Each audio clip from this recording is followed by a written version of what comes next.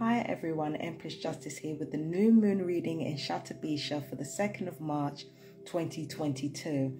Now, this has been a very interesting year already. What I'm seeing though for the new moon in Shatabisha is a real questioning of what it is that we truly want in this life. Now, the moon in Shatabisha is normally a very dualistic one. There is an emphasis on passionate sexual union, but at the same time, we might have a little bit of an aversion to it. So there is this sort of dichotomy between our animal nature and our conscious one. And what I've often observed of the world around me is that usually what we do is we like to act like we are conscious when really we are indulging or overindulging our animal sides, or going through a period of starving at our animal side and then overindulging it. So really what this new moon is about is basically figuring out the duality and the dichotomy within ourselves and finding a way to heal it. Now, I'm going to get straight to the cards because the cards reveal an awful lot. I've taken some of the cards from the Celtic Cross of March 2022 to begin this reading. So what I'm going to do right now, forgive me for the cough. I'm going to get weapons fired at my lungs in order to elicit a cough. You know, Havana syndrome. So watch out for that. So, without further ado, let's get to the new moon in Shatabisha. And I've done cards on that. And I've also done notes on it. So here we go. All right. So, I did say that in the March 2022 reading that we will be releasing things that, you know, we feel like we've been hanging on to out of necessity, and we're really going to prioritize our desires and put them front and center. Now, again, the moon in Shatabisha is very sexual, but it's also very, very artistic and very creative. So channeling with our desires and what we truly want in this life, it has a creative edge to it. And we have to remember the 5 of Cups. This is not just about severity. This is not just about sparsity and severity when it comes to love and when it comes to transcendental life. What it is also about is adaptability, moving through something, growth, evolution. It's about moving on to pastures new, and it's also about questioning the current situation that we are in. That is at the crux of severity. It's not actually limiting or drawing back or anything like that. It's not about limitation. What it's actually about is expansion, but expanding in a way that assimilates with who we truly are as people. So when it comes to love matters and sexual matters, even when it comes to career or vocation or the things that we love to do, we are being challenged to really look within ourselves in order to find out what it is that we truly need. With the new moon being in Aquarius, we should expect the unexpected, okay? Because what Aquarius likes to do, they don't like to do the opposite of what people expect. They like to invert it instead. That's what they like to do. They don't do the opposite of what other people do. They invert expectations rather than subvert it. I'll give you an example. So imagine I'm standing and I'm putting my right hand up, right? I'm putting my right hand up in front of the mirror. The mirror shows that I'm putting my right hand up just in the opposite direction. The way Aquarius does things is if I'm putting my right hand up in the mirror, then what the mirror reflection will do is put the left hand up. There's an element of that to the new moon in Aquarius. It's about inverting expectations and not subverting them. It's about, you know, it's about inversion rather than playing at opposites. And that's what we're going to end up doing. So expect the unexpected. Don't expect people to react the same way that they normally do to a situation. You might find that when you try to do the same thing that you've always done, you might find that people will definitely react differently to the way that you expected them to, simply because an Aquarius moon tends to bring that out in people. Also expect that people will be a lot more, how do I put this?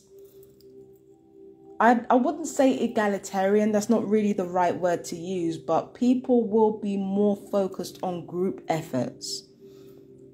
There will be decidedly less ego and decidedly less, grandiose movements and all that type of stuff, simply because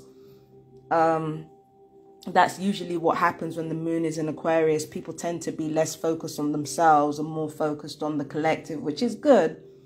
But it also puts us right in line with our destiny.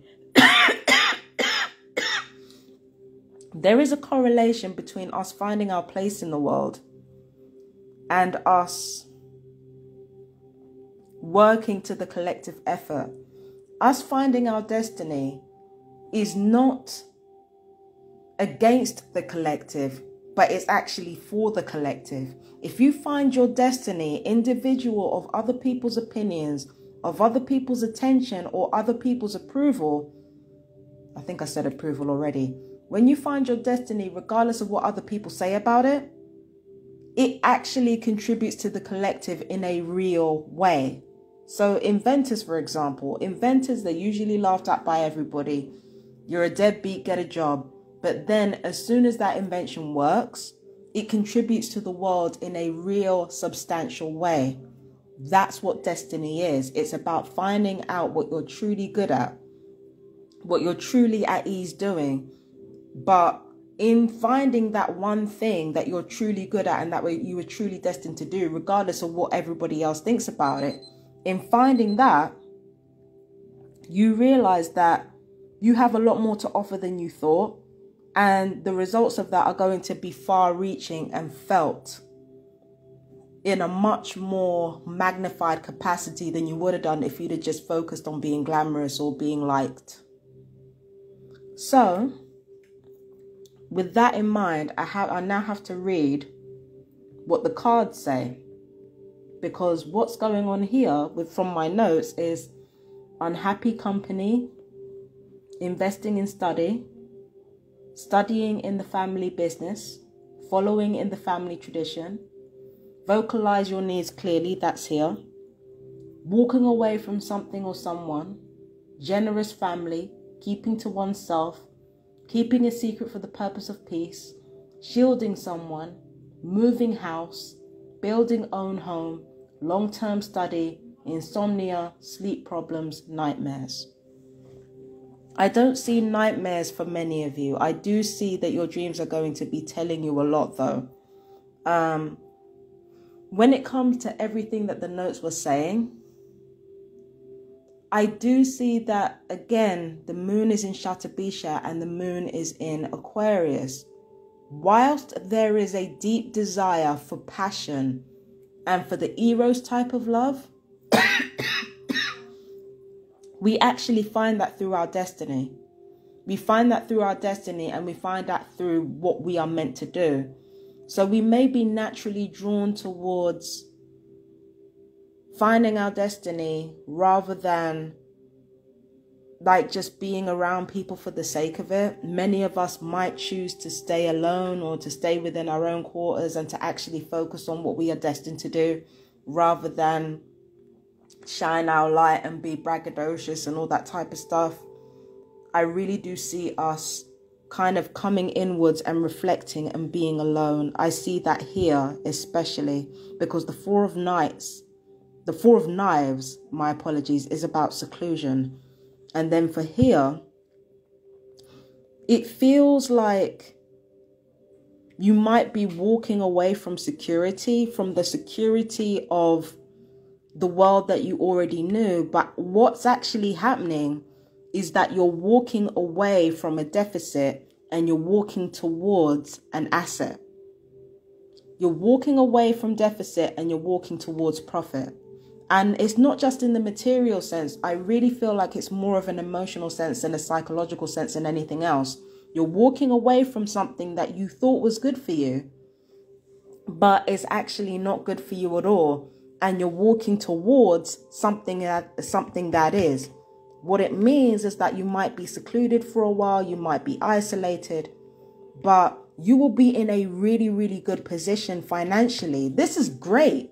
Like, you will be in a, like, for those whom this resonates, when this new moon happens, when this new moon drops, you will be in a very, very good position. A very good position. So it really feels like you feel like you're losing something, but then when you've lost it, it's like, I got the same feeling in another reading. You feel like you're losing something when really all you're doing is bringing yourself one step closer to the life that you actually wanted to live. And it's actually a wonderful thing. And when the new moon comes around, you're going to feel that very, very acutely. You're going to feel, it's going to feel like I'm actually on my way towards something that I'm supposed to be doing. It feels like you're literally on your path rather than away from it. Man, I love the new moon in Aquarius. I really love the new moon in Aquarius. It just feels like you're kind of moving towards your destiny rather than away from it. Again, it's a lonesome path, but only at first. Only at first. Afterwards, because of the contribution that you end up leaving towards wider society, you're not alone for long. I can tell you that right now, for nothing. And as for that passionate sexual relationship or that love relationship that you're looking for, that might be coming as well.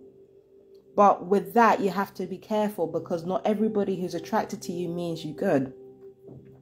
You've really got to vet people. If you find yourself attracted to anyone, or you find anybody attracted to you, you got to vet them carefully first, because you can't be bringing anybody and everybody up in that space or down on that pole. Like, it doesn't matter if you're a man or a woman. If you are attracted to someone and they're attracted to you, vet them. And vet them spiritually as well. Check out the vibes. Get the vibes of the person, because they're more reliable than you might think. But yeah, many of us emotionally are going to be losing a way of life that we thought was good for us. But in actuality, it was fucking draining us. And when we find that new way of life, it's going to surprise us just how much at peace we actually are. Expect the unexpected. All right. So with that in mind, I'm going to move on. I'm going to do something that I've never done before.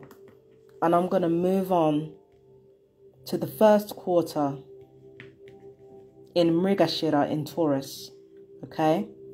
So the new moon takes place on the 2nd, but the first quarter in Mrigashira, it takes place on the 10th of March. Now, this is a sign that is also to do with sex and pleasure and all the rest of it, but it's much gentler.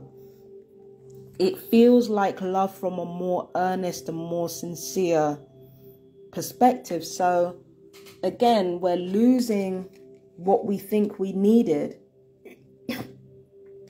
We're losing what we thought we needed to be replaced by what truly lights our soul on fire, and being replaced by what is essentially our destiny, like bringing us one step closer to our destiny. Out of that comes a love that is actually substantial. It's like out of that hurt of having that loss, it's immediately replaced by something that is way more wholesome, way more fulfilling, way more engaging than the thing that we walked away from. Now, with the moon in Mrigashira itself, it's still a very gentle energy. It's a very curious energy that seeks out personal truth. It's a very curious energy. It's a very inquisitive energy that seeks out personal truth. But when it's in Taurus, it's very, very calm and very steady and very sensual too. There's this feeling of naturalness with the new moon in Mrigashira, okay? You don't want to offend anybody, but at the same time, the naturalness of who you are is going to come out in a wholesome, very unpretentious way, but it has a lot of class to it. So the real you does come out, and you do go in search of your personal truth, but it's in a way that is kind of unobtrusive to everybody else. Now, love is on the way. okay? Love is definitely on the way. Hold on, I didn't put the timer, damn it. It must have been, okay, I'll put it on for 3 minutes. So love is definitely on the way for many for whom this reading resonates. Love is definitely on the way, but it's different to this because this is more about passion and feeling like your soul is on fire. And Winona Ryder actually has Shatabisha in her chart. So all the energies from Shatabisha, they definitely still find their way into the first quarter in Mrigashira, because the moon's energies from the new moon, it lasts for about 2 weeks to 30 days. So the passion left over from Shatabisha is still very much there, but it's almost as if it's softened to be something that is really, really healthy and really stable and really grounded. It's wonderful and I love it.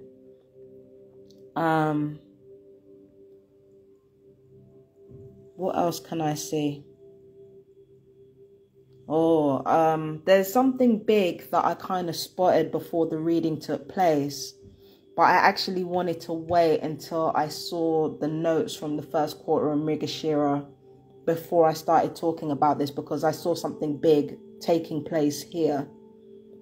And I've actually got to get to the notes in order to get to that. So, all right, we'll get to the notes now. Fuck the timer. Start over again. All right. So from the notes, I've got hurting in a personal relationship, legal advisor, warrior, competitor, tyrant. I see that here with the Emperor card. It's actually supposed to come from here because they've got the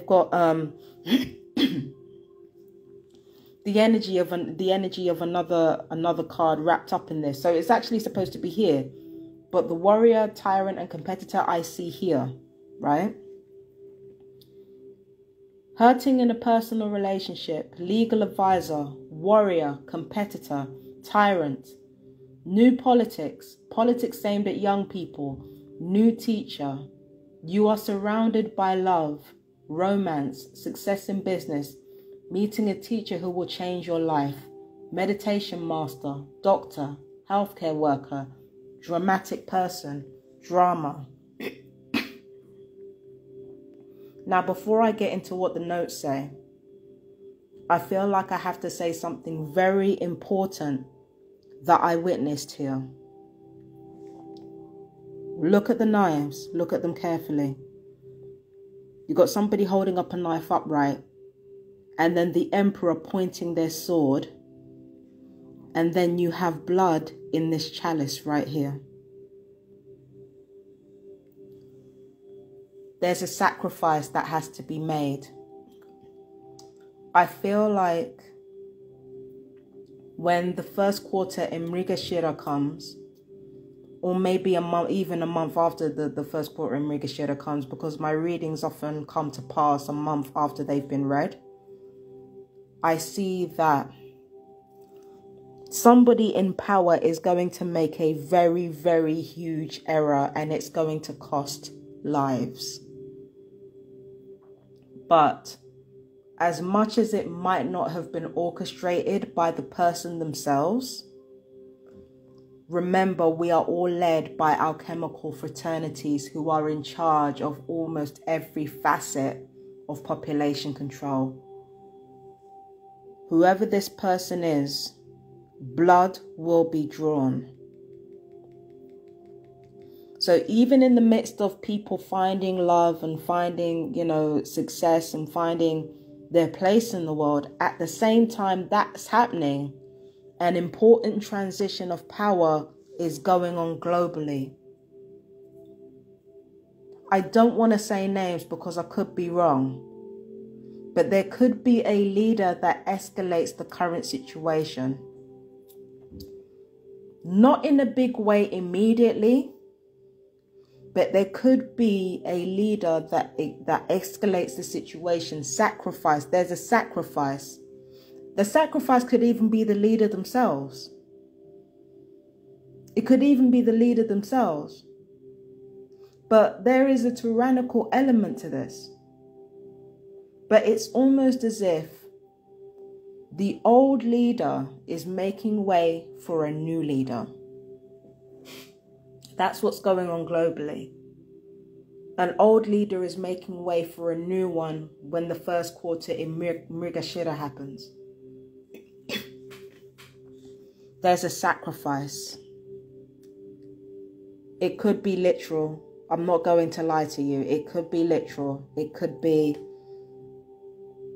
And it's at the hands of somebody who's tyrannical, somebody who's older. The old power makes a sacrifice, but it doesn't go the way they wanted it to. It doesn't go the way they wanted it to. What ends up happening instead is that the very type of power that they were trying to kill, it becomes the new power that emerges in the new order. So a sacrifice is going to be made, but it's going to go wrong. For them anyway. For the rest of us, I don't know.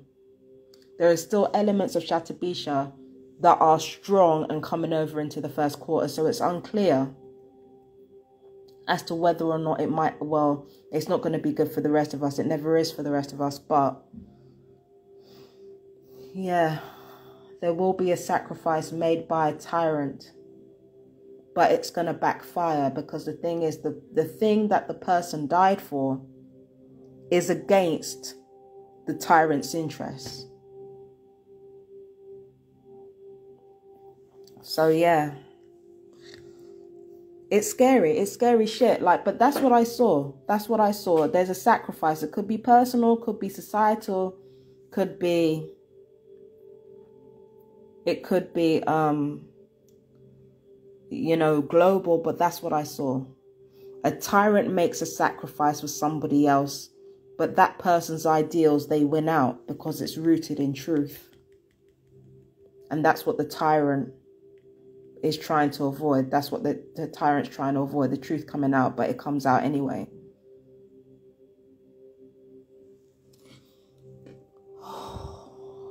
Fuck, okay. I'm sorry, oh, fucking hell.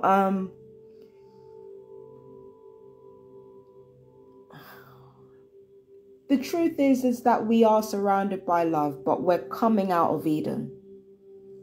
I did foresee this in the full moon in Mrigashira, that we were coming out of Eden.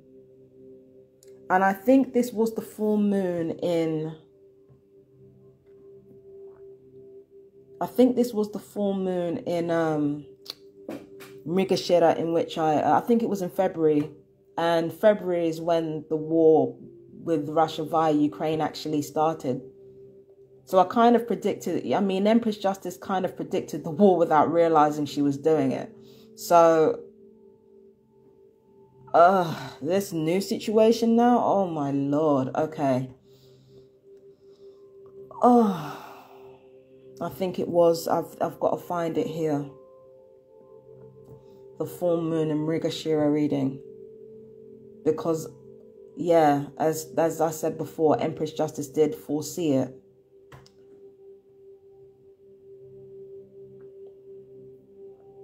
Just have to find the video and when it was. No, that's not the February new moon. That was the January new moon. Or January full moon. Let me see. Mrigashira. Maybe that was even in December.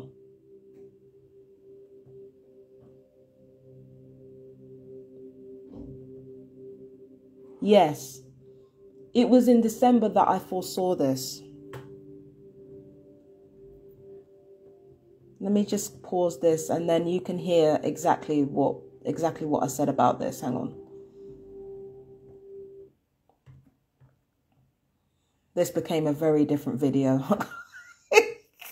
Sorry. All right.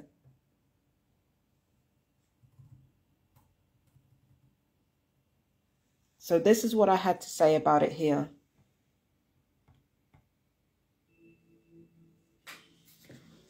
Hello? here with the full moon reading in Mrigashira for the 19th of December. Be prophesies that from the time that I saw European weaponry, but it's a war. I talk about the war here, hang on. The truth about, you know, the illusions that we have been subjected to, they come right to us. And those breaking of illusions means we have to unlearn everything and kind of relearn everything again. That's A. B, it's a catalyst to what sets off 2020. Now, what I predict for 2020, just based on the full moon in Mrigashira alone, which is 2022. Listen to this. This is the full moon reading in Mrigashira for the 19th. Listen to what I say here. In Gemini Mrigashira, what I get from that alone is that people are going to be willing to die for their freedom. We're in a whole different ball game now. People are getting fed up of the same stuff that keeps being regurgitated to them. 2022 is going to bring a reinforcement of distrust of illusion, the distrust of the Garden of Eden, the distrust of, you know, God's plan, because having eaten the tree of the fruit of knowledge, having eaten that, now we're starting to see things as they are. And once that happens, there's no going back. So I feel like people discover something, not necessarily catastrophic or earth-shattering, but something vitally important that kicks off a whole global trend from 2022. I feel like a war is coming, I'm not gonna lie. Right. Did you hear that shit? Did you hear that shit? Empress Justice predicted right there that there would be a war. And now there is one. Okay, and it's one that could involve the entire planet. The Garden of Eden was being uncovered back then, and with the first quarter in Mrigashira, we are seeing that happen in real time. And if you thought that the first quarter in Mrigashira was anything, you want to watch what happens with the third quarter of Mula. I'm just saying, you better prepare. But that I'll come to that in the full moon reading. But this is exactly what I'm talking about when I say that Mrigashira tears down Eden's walls. It tears down Eden's walls and it exposes us to what's really going on. The wonderful thing is that love is found within it. But don't be surprised if the old world or our old loves or the people that once had dominion and control over us try to sacrifice us. And in that way, it might not be, sorry, the music's really loud. In that way, it might not be literal, but globally, a sacrifice is being made of a leader or by a leader, literally. But in our personal lives, it's more metaphorical than anything else. The tyrannical elements in our lives of the old love that we've let go of, they want to try to maintain control over us, but it backfires. Because we end up finding the love that we've been looking for, the love that we've been searching for, and not even just in our personal relationships, but in the destinies, you know, in our destiny too. We find it in our destiny. We find, you know, the love that we have is destined. It reaffirms our status in the world. And it allows us to be authentic. That's the type of love that we find in the first quarter in Mrigashira.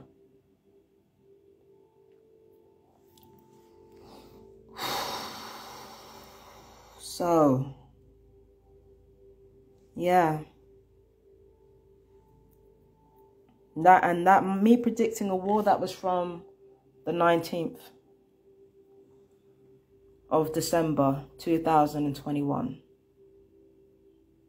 But it's funny how when war escalates, love becomes even more important. Or maybe that's just the universe balancing everything out. Maybe that's why we take one another for granted until something serious happens. But yeah, first quarter in Mrigashira, a lot more interesting than I thought it was going to be. But let's see how this unfolds. Fake love. The fake love is gone. The rose-tinted glasses of Rohini is ripped off. In the new moon in Shatabisha, even though it's Aquarius, I mean, you know, it's Aquarius. It's an Aquarius new moon. The new moon in Shatabisha inverts everything in order to see the truth. And that's literally what alchemy does as well. And then once we're on the path towards seeing it, we're led to real and genuine love. In a way that's unexpected, but there's sacrifice that happens before then. And it happens by somebody who wanted to keep you, who wanted to keep control of you, but it backfires.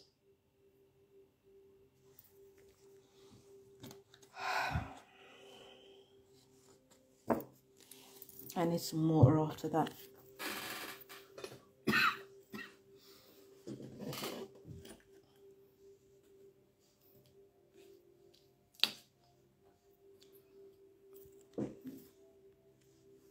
My knights, the Empress needs some water.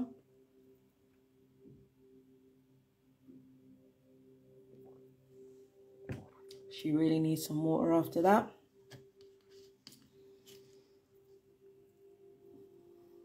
So, without further ado, let's get on with the 12 signs. I'm coming to Aquarius now. So, it's a very sobering reading. Let me see, let's get the card out for Aquarius.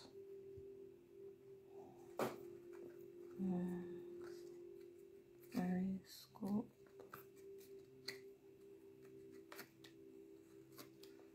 Alright.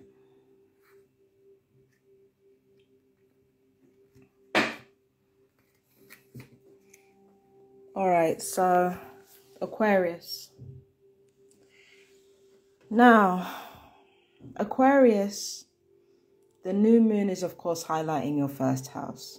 I don't think I need to go into houses. I'm not going to go into houses. I'm just going to read the cards. So, the card that I got for you for the whole of March was the Seven of Swords. Or the cards that I got for you was the Seven of Swords and Vibrant. There are secrets being kept that one way or another you need to reveal to the public. But as I exemplified in my March 2022 reading, as I pointed out, you need to reveal those secrets. And the only difference that it makes is how big the secret is and how much it affects everyone. If it's a personal secret that needs to be revealed, you need to reveal it now. If it's something affecting everything on a global scale, you need to be careful about who you reveal it to. Because that can make the difference between you being safe and not being safe. But secrets need to be revealed. No more hiding, no more secrets. But what did the new moon card say for you? Now I've got the notes here for Aquarius. It says you're stuck in fear. It says there is sibling rivalry. It says there are new relationships. It says you're losing interest in something or someone. And that there is charismatic thrill seeking or a charismatic thrill seeker. And that there's a determined leader. Let me look at these cards a bit more carefully.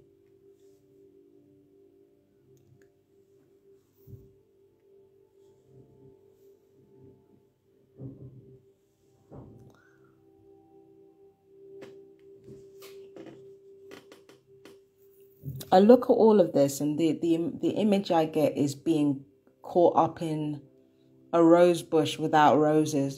There's no roses and it's all thorns. Now, normally that's not what these cards represent, because you're talking about the Knight of Wands and the Three of Baskets. This actually represents, I don't know. I can't remember the name of it, but it's that staff with the two snakes wrapped around it, and hold on. The symbol for medicine is what I'm getting here.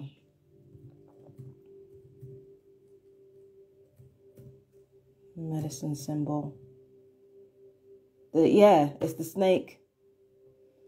Yes, when I look at this, I get the rod of Asclepius, the staff of Hermes. So this is to do with health as well. This is to do with health, and this is to do with this is to do with your health. This is to do with health matters. Some of you might have been told that there's no hope, but there is hope. There is hope. It's not anything deep, but the thing is that for some of you, your refusal to accept your situation is at the root of your problem. Your refusal to accept your situation, and especially your refusal as to what you're feeling about it, is actually at the root of your problem. You're stuck in the fear of what you wouldn't be able to do, rather than thinking about all the things that you are going to be able to do and will be able to do. So it feels that health-wise, some of you might have come into a problem, but I'm not going to say it's not bad. For some of you, it could be really, really bad. But acceptance of the situation, it may enable you to kind of move through it with a bit more decisiveness. In Bruce Lee's book, The Jeet of Kune Do, which isn't really a book, it's just a series of notes, there's a Taoist philosophy that in order to cure the illness, you have to become the illness, which is the exact philosophy of Mars, if we really want to go there. But in order to get through the illness, you have to become the illness. So in order for you to kind of find a way to lead a healthy life, despite any health problems you might have, you have to become the illness itself. You have to wrap yourself up in it. Allow yourself to feel the feelings emotionally, because at the root of your pain, for some of you, is your refusal to accept how you feel. It's not the pain itself that you're having a hard time dealing with. It's never the pain itself, but it's how the pain makes us feel.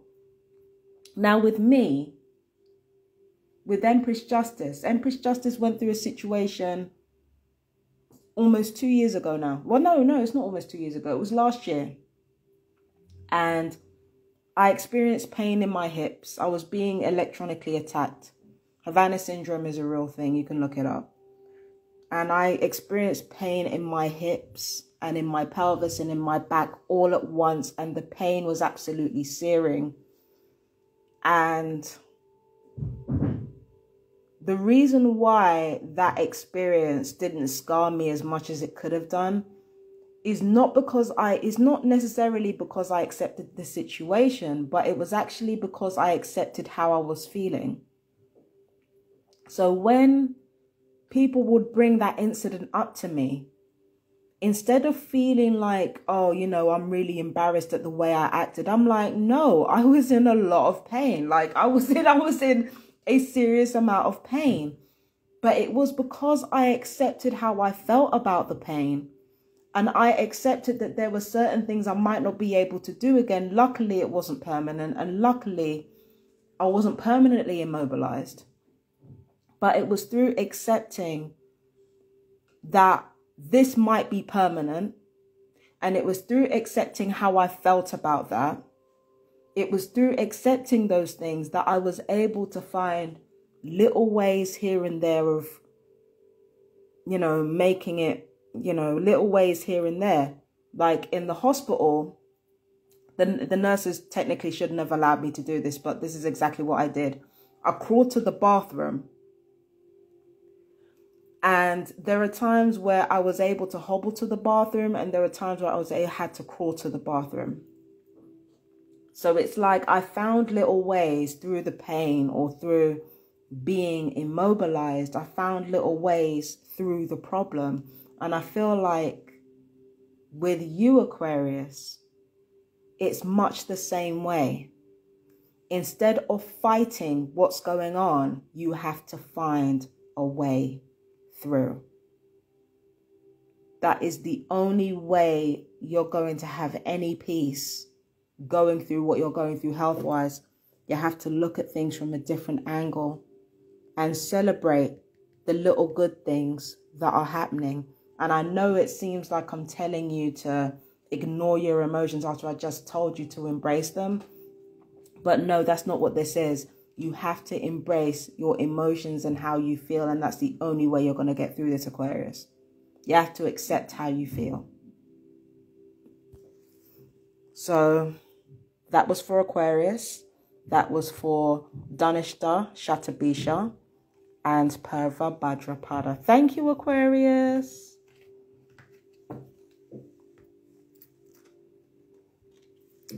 All right, Virgs.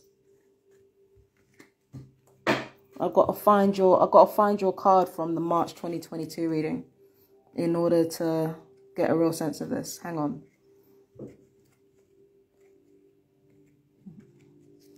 Oh, Virgs, here we are. Okay. There we go. So, Virgo, what do we see for... Not the Wheel of Fortune twice, bro. It's like... Not the Wheel of Fortune twice. No, come on. All right. I'm sorry, Virgo. Oh my gosh. Okay, let me have a look at this. Okay, so we've got the Justice card, Strength card. No, this is the Strength card. And then we have the Wheel of Fortune. Then we have the Seven of Baskets. Now, Virgo, I told you in your March 2022 reading that, yes, you have a strong, like, your higher self has a real strong sense of destiny. It has a real strong sense of what goes up must come down. And your feeling for timing is exemplary. That is the reason why you're so good at so many different things. Like, Virgos have a reputation of being extremely talented, especially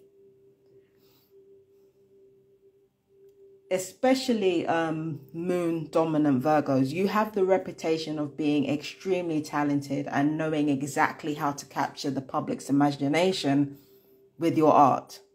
Okay?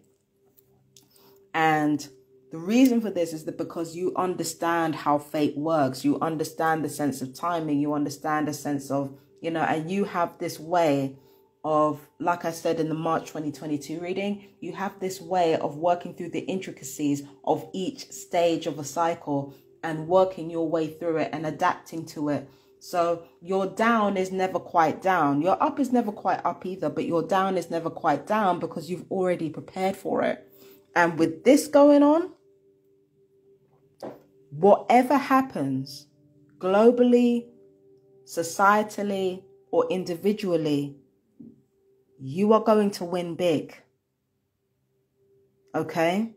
Because having these two together, that's a big deal. Okay? That's a big deal. Now, what I've got for the notes is Strength, Wheel of Fortune, and the Seven of Baskets. But I've also got, this is crazy. You've got a lot of wonderful things in store for you, Virgo. And you know what the odd thing is? You don't do anything. You don't do anything. it's one of those occasions where you haven't done anything, but all this good fortune comes to you out of nowhere or seemingly out of nowhere. But the truth of the matter is, it's not true that you haven't done anything. It's just that when things were really bad, you made preparations. You made preparations, and you basically, you had a solid structure to work on. And now that things are working out really, really well for you, they're working out really, really well for you because of the simple reason that you actually planned and prepared for obstacles. And you did it very, very beautifully. So this is pretty damn... This is a wonderful reading for the Virgos. I'm not going to lie. Let's look at the notes. So, hang on a sec. Let me put the timer on.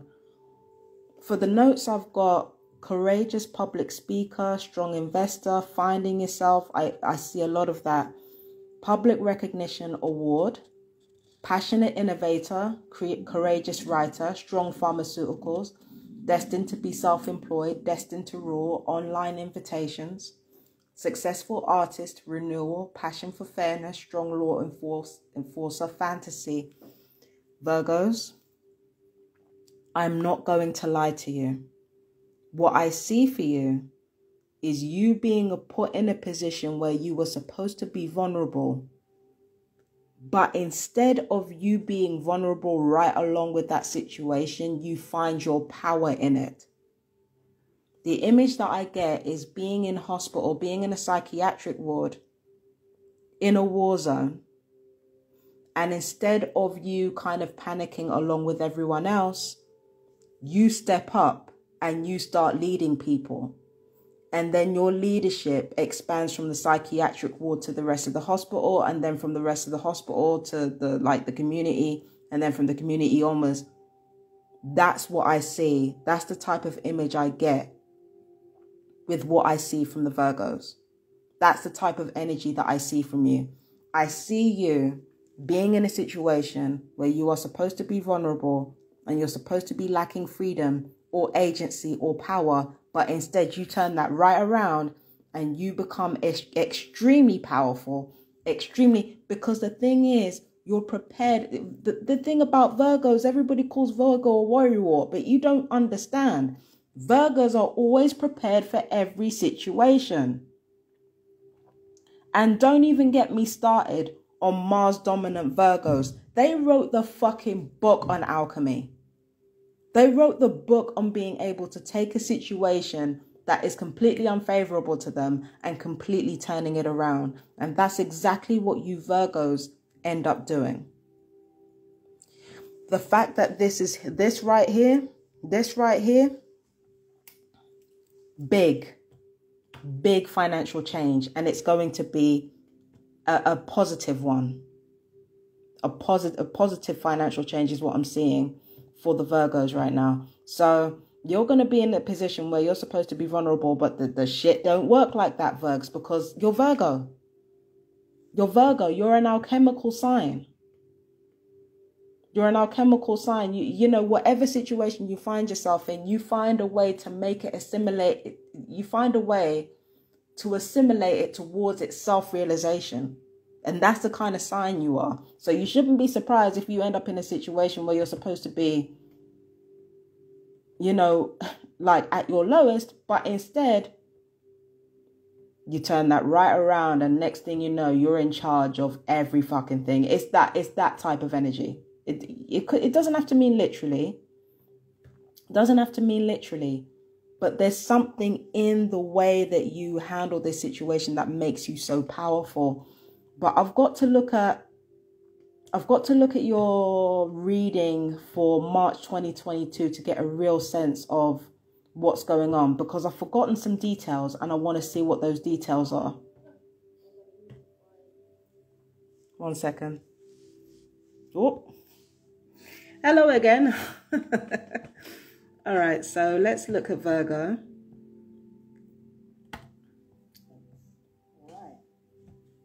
So let's turn this music off and see what I've said about you, Virgo.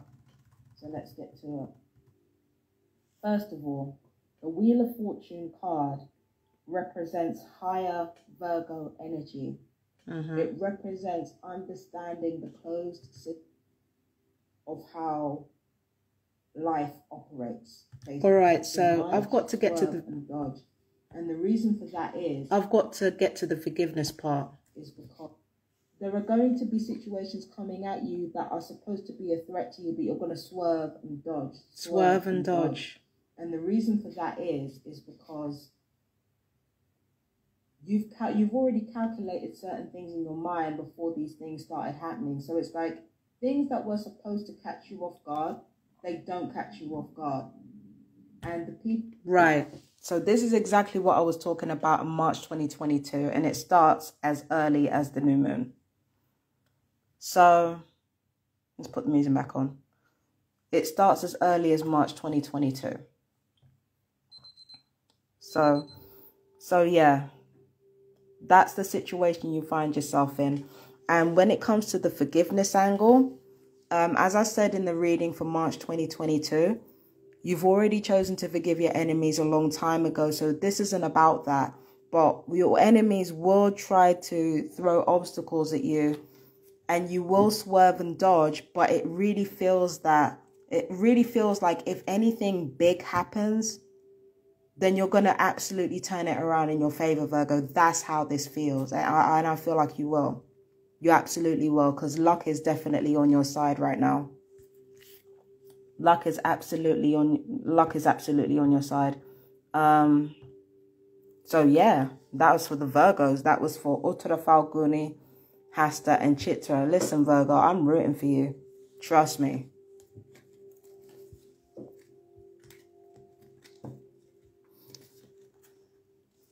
Gems. Hey, how's it going? You know what, Gems? You know what I'm going to do for you? I'm going to give you not only the card from the March 2022 reading, I'm going to give you the missing card that I was supposed to find in the March 2022 reading. Yeah, you lucky people. Because I actually found the original card that I was supposed to get for you. That's right here. Now, in the linear world that we live in, there is such a thing as fucking up. Empress Justice fucked up. And that's why, Gemini, that she couldn't find your card. But the fact that I was supposed to find it now speaks volumes. I get inspire others, and I get stand firm, creating boundaries, empower and personal power. This is about your personal power, Gemini. And I did say that it feels like you're losing something and it feels like you have to start all over again with a particular way of life. But the truth of the matter is that what you think you're losing, that empower card, it could have gone with the rest of the reading, because the thing that you think you're losing, Gemini, is nothing compared to what you end up building when you start from the bottom. So that's what I said in the March 2022 reading. Now, looking at the notes, we've got secure career change, yep.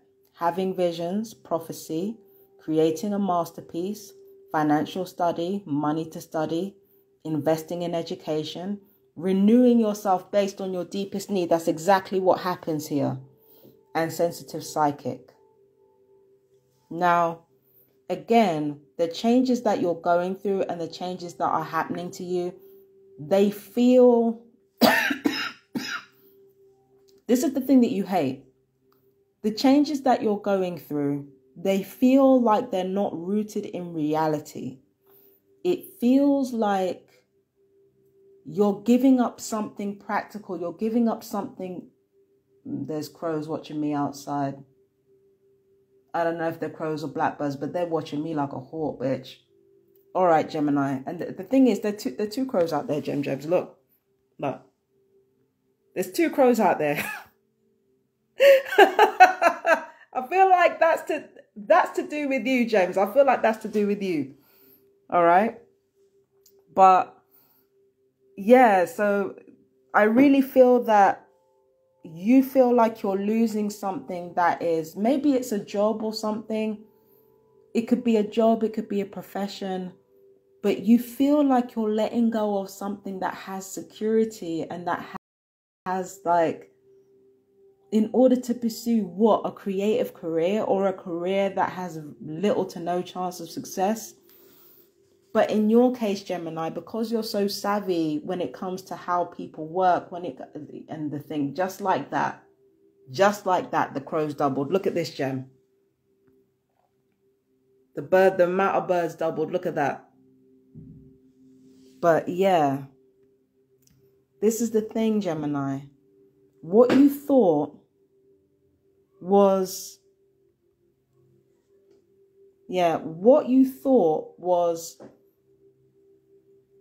I'm sorry, I have to navigate the noise disturbance from upstairs.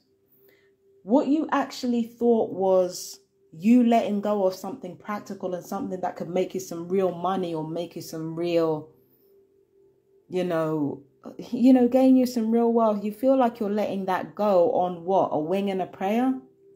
Like, what the fuck is that gonna do? So you're basically feeling like, yes, I'm doing something that's right for me as a person, but what's going to happen to me financially? What's going to happen to the people that I care about financially? But the thing is, where you're starting in an industry that you're passionate about, but you need to know more about the industry part, that actually leads to greater wealth, and it leads to you becoming more of a business person, because the Mother of Baskets, it represents a woman who is, this relates to men too. It relates to both women and men. So don't feel like this is gendered. But the Mother of Baskets literally represents feminine energy that is devoted to her friends and devoted to her passions and her career. So I feel that your devotion to something that you're actually passionate about and making a business or a career out of it, you're thinking that it's actually going to make you less financially stable, when in actuality, it's actually going to make you more financially stable. It's not going to harm you. It's one of those things where, you want to do the right thing. You want to do the realistic thing. But in this case, the realistic thing is just going to hold you back, Gemini. In a new moon, let it go. Just let it go. Let that shit go. Because at the end of the day, who you are as a person and what your deepest need is way more important than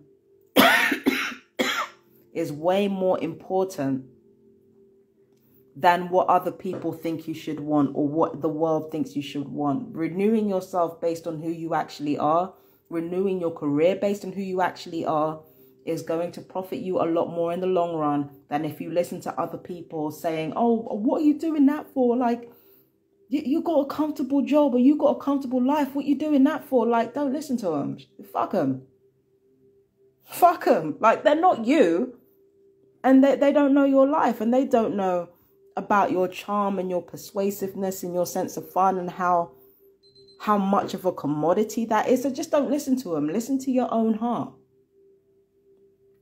Okay? Listen to your own heart, Gems, because you know what's up. You know what's up. And those birds that you saw outside, I don't know if there were more black. I think there were baby crows on top of the crows that were already there, right? This is exactly what I'm talking about. Them crows outside. So you start off, Gemini, having a relatively stable profession. You have the 2 crows outside.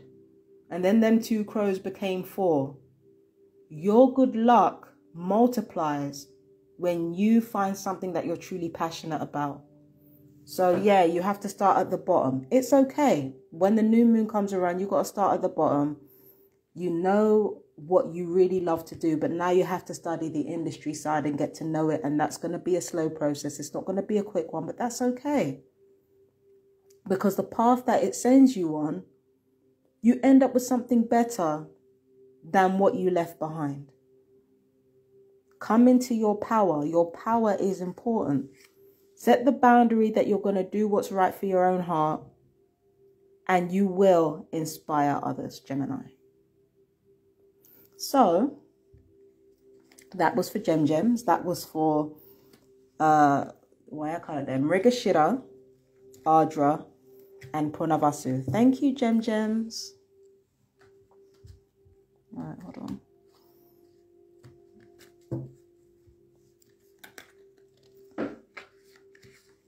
All right, so now we come to Pisces. Now let's find the card for Pisces from the March 2022 pile. That would be the last card, wouldn't it? Yeah. Okay. All right, Pisces. So I got for you that you were caught between a rock and a hard place because you wanted change, but at the same time you wanted to settle down. But settling down is the change. But what does the rest of the reading say for you for the new moon, though? Yeah, and yet, here we are. New direction, new destiny, beginner's luck. Renewing yourself based on deepest need. New job, new calling in life, fortunate business deal. All right. So, Pisces. Let's have a look at you. Sorry. So, Pisces. Yeah. You're another sign that's finding yourself right now. And because of that, you're realizing that you don't want to actually live a chaotic or nomadic life. Like, you're not interested in that anymore. In fact, you've become rather disillusioned with it. Whereas Gemini is kind of being encouraged to sort of like, you know, follow a more abstract path of intelligence. Like Pisces, you are all about rationality right now. You're all about the day-to-day life. You're all about having order and having structure. And I know people say this is atypical of your sign, but it's actually not atypical of your sign at all. This is who you are. A lot of people think that Pisceans are just fly by night and they, you know, they just do whatever. But the thing is, in my personal experience, for me, it's actually been the Virgos that have been a bit more chaotic in terms of, yeah, they work and everything. But in my personal experience, it's actually been the Virgos that are more chaotic, moving from job to job, like, you know, having a solid daily routine, but not having a solid professional one. Whereas the Pisceans in my life that I've met, they're the ones who are able to hold on to a job. They're the ones who have been able to kind of manage their day-to-day life. They're the ones who are constantly cleaning. They're the ones who have everything, you know, have a place for everything and everything in its place. So from my personal experience, it's actually the Pisceans who are very organized and who are very... There's this reputation for Pisceans for being crybabies who just do nothing all day, but that's not true at all. And Pisces, you are kind of letting go of this idea that you're supposed to be this bohemian. You're like, I ain't doing this shit. I want to settle down. I actually want to have a life. So in your case, you're feeling like whatever it is that you do now, if you're if you're looking for a job this new moon, if you're looking for a job this new moon, you're looking for something solid. You're looking for something stable. If you're looking for a job, it has to be something stable. If you're looking for a home, it has to be something stable. If you're looking for a relationship, it has to be something that's committed. You are sick and tired of the fly-by-night nonsense. You're tired of it. Okay? You're sick and tired of the fly-by-night nonsense. You're just sick of like just moving from place to place, meeting person to person. And maybe I'm just projecting my own 36-year-old ass all over this, but you know, that's what I see for a lot of Pisceans right now. You know, I know that you like to have your routine flexible, but that's only so that you can properly maintain a solid and, you know, and realistic way of living. That's the only reason why you're more adaptable. That's the only reason. You're not this sort of, you're not flighty like people think you are. So I feel that whoever's going to come into your life, they really need to come correct in this case. Okay? Whoever's going to come into your life, they need to come correct. be it friends or lovers or even your family. Even your family have got to come correct, because you're kind of in the mood now where if you are not part of my long-term plans and you are a hindrance to that, I'm not keeping you in my life. And it's really as simple as that. If you're a hindrance to me and you're a hindrance to my progress, I'm not keeping you around. So I really feel that Pisceans, right now, you're very serious about your lives. Let's have a look at this. So yes, you are embarking on a new phase of your life, Pisceans, but it's a phase of stability. What goes up must come down. I don't know if you guys are young. I feel like a lot of the Pisceans that might look at this might be very young, but it doesn't matter. It just feels like you want to build wealth and you want to build stability. So you're not about to have this whole fly-by-night foolishness. That's the new part. It feels like for some of you Pisceans, you might have been performing the traveling bohemian part because you felt like that's what you were supposed to do subconsciously. But now you're like, no, I don't want to do that anymore. And so you won't. For the new moon, you're going to be having long-term objectives in your mind. And honestly, I feel that that's a good path for you. So it's a relatively short reading for Pisceans, but that was for Pisces. That was for Purva Bhadrapada, Uttara Bhadrapada, and Revati. Thank you, Pisces. Whew. And now, hold up.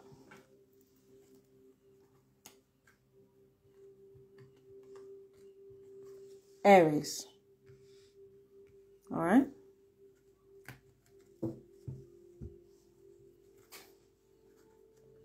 Okay.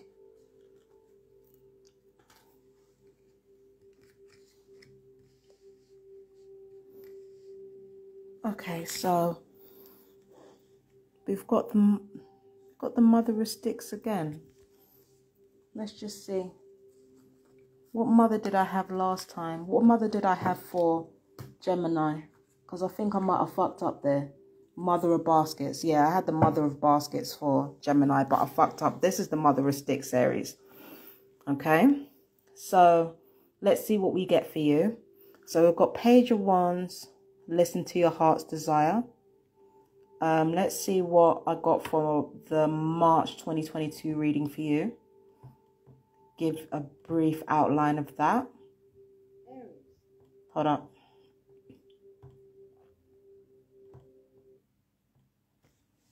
Okay, so now the note that I've got for you is strong person, listen to your heart's desire, and moving. All right, and the Page of Wands for Aries. So what this means for you is that the way you're feeling right now, you're feeling very resilient regardless of the situation that's actually in front of you. And I know that sounds vague, but it feels like you know there are changes that have to be made. So instead of basically, you know, losing your mind over them or feeling like you have to, you know, feeling like you have to panic, instead you're like, okay, so some changes are happening right now. It could be a move, it could be a change. All right, so what we got for that was that Aries was feeling very resilient for March 2022. Whatever changes are coming your way, you're going to meet them with your stereotypical positive attitude, your go-getter attitude. And now what I've got for the notes for the new moon for you is new apprentice, new skill, sensitivity, audition, enthusiastic entrepreneur, new passion, postgraduate, intern, artistic talents, air hostess, holiday romance. So it really feels like whatever changes are coming your way, and there are going to be changes coming your way. It might be a move, it might be a change of profession, but whatever changes are coming your way, Aries, you're going to embrace them wholeheartedly. So it's a very different vibe from Pisces, who is just like, I'm settling down. I'm not even asking. I am settling down. You are like, okay, well, this isn't really what I wanted, but if that's the way it's going to be, then I'm going to make the most of it. Fuck it. Now, what we've got here is the Eight of Pentacles, the Knave of Cups, and the Mother of Sticks. The Mother of Sticks is the feminine energy that embraces, like I said in Gemini, and I'm going to rectify that later in the comments. The Mother of Sticks represents the feminine energy that is devoted to her friends and devoted to her career. And I really feel that you have already made up your mind that no matter where you are placed or what is going on, you have already made up your mind that you are going to be entirely focused on your purpose. And Arians have always been careerists anyway. You've always been the kind of sign that's very, very interested in your work. But I feel that when it comes to this change that's possibly happening in your life, you're going to be especially resilient when it comes to what you end up doing with your life. I feel like you're going to be very resilient, very sort of, you know what, this is what I'm going to do and nobody is going to stop me from doing it. There are some new situations. I feel like it might be with relationships and finances. For here, again, it might be a move. I say might because nothing is concrete. But it feels like you may have to relearn something financially, or you may end up being given resources that you're not necessarily familiar with, but that you'll embrace in order to kind of make the most of them. You might get a gift from somebody that you don't understand at first, but then when you start using it, you're like, wow, I never realized that before. Oh, this is good. No, I've never realized that before. So it might be something like that. I don't see new relationships for you, but I do see a new way of approaching the existing relationships that you have. I see you becoming more sensitive, more understanding, even a bit more cautious in the way that you speak to people. I feel that you might actually be, you know, all that gung-ho attitude and, you know, jolly hockey stick stuff. You might actually just save that for your career or your personal interests. And then it might just be that your family or your friends or your romantic partners, they get the nice part. You know, they get the nice side of you. They get the warm, fluffy side. Whereas they go out into the world and it's the world that gets the fierce side. You understand what I'm saying? So you go out and kick ass and then you come home and then you bring all the lovely, cuddly energy back with you. So it might just happen like that. I mean, I feel that Arians feel very comfortable at the moment with all the chaos happening. I feel that Aries is a sign that's very comfortable with chaos. So this current situation with regards to Aries, I'm not surprised that you guys are thriving in it, because you're the kind of sign that's just completely comfortable with everything going haywire. What else do I see for Aries?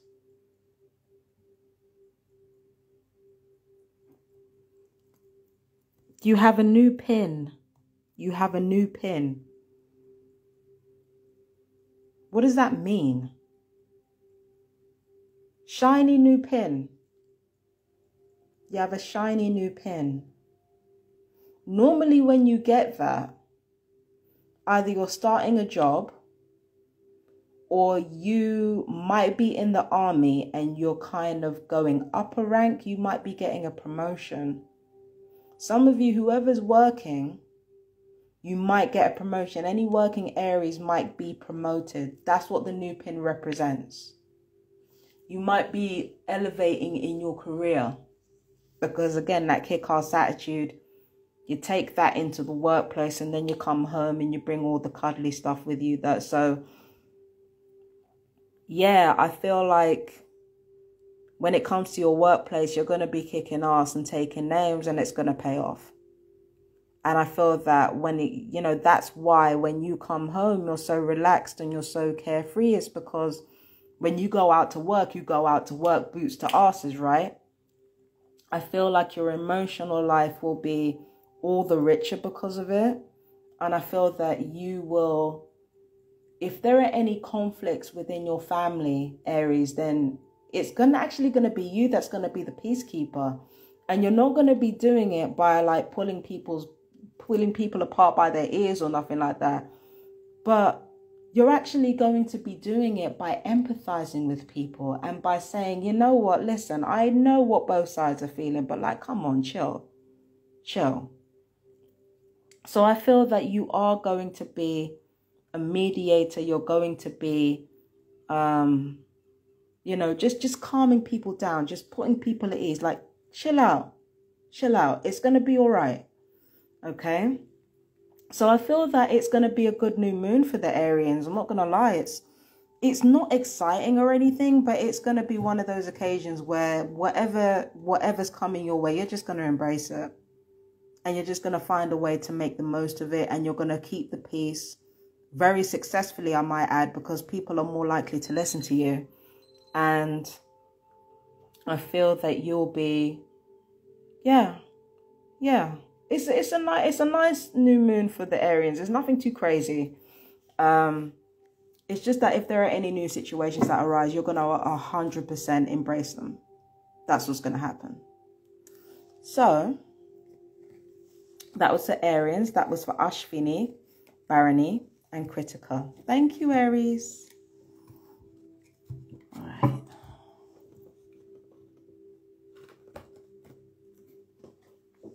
Scorpio. I already like what I'm seeing for the notes for you, Scorpio. I already like it. So the theme of March 2022 for the Scorpios is you opening up to the people that you love and sharing your vulnerability, admitting where you've made mistakes and forgiving other people for their mistakes. Despite you being very emotional, it's actually very hard for you to be vulnerable sometimes, because it's like you don't, you feel like, this is the thing with Mars signs or any Mars dominant signs. The reality of rejection or, unforgiveness, the reality of it is actually a lot less hurtful than anticipating it. And I feel that with many Scorpios, when it comes to love, when it comes to opening up, when it comes to being vulnerable, you're anticipating something that might not even hurt that much when it actually happens. So,